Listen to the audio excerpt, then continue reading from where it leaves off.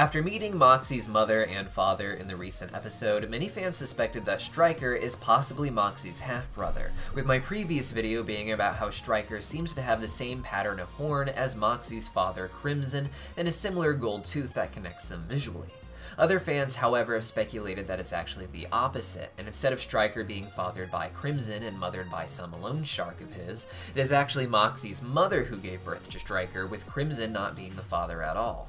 Some fans believe that would still make Striker half shark, with one of the loan sharks being the one who impregnated her, leading Crimson to try and kill them both, but the shark demon helping her escape the water without drowning.